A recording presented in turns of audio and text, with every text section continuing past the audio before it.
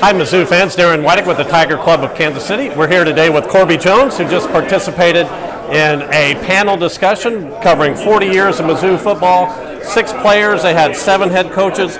Corby, thanks for joining us today, and it's always fun to talk Mizzou football, right? Absolutely. It was a great time. Great crew of guys.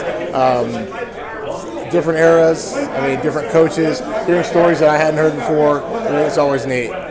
Corby, your individual stats were legendary at Mizzou, running and passing touchdowns, a Big 12 all-conference team, the records you set in Missouri books. But I think what most Mizzou fans remember about you was the team and bringing it back with the 97 Holiday Bowl and then the victory in the 98 Inside.com Bowl. And everybody really remembers bringing Mizzou back to its glory days. And tell us about your time at Mizzou and what you remember about raising those expectations again for Mizzou. You know, I touched on that a little bit earlier, and just having a team with a bunch of guys that want to play for each other and play with each other.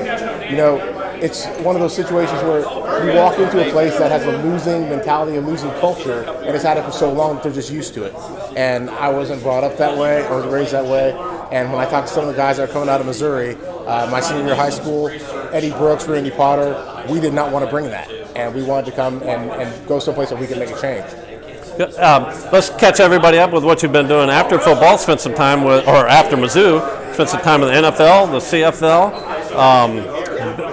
broadcasting with Fox Sports, and then you ended up going back to Mizzou, and you've stayed involved with sports a little bit after getting your law degree. So tell people what you're doing in Kansas City now. Well, I'm still practicing law. I was working at Fox while I was practicing law. That was like my side job on the weekends. I was Big 12 football Saturday while we were still in the Big 12. But I'm still practicing law. I've been practicing for almost 15 years now. And doing some NCAA and NAIO work? Yeah, do some sports law. Sports law is kind of my niche. Mostly commercial and civil litigation, but commercial litigation is sports law, basically. When you're dealing with concussions, fired coach cases, and student-athlete eligibility issues.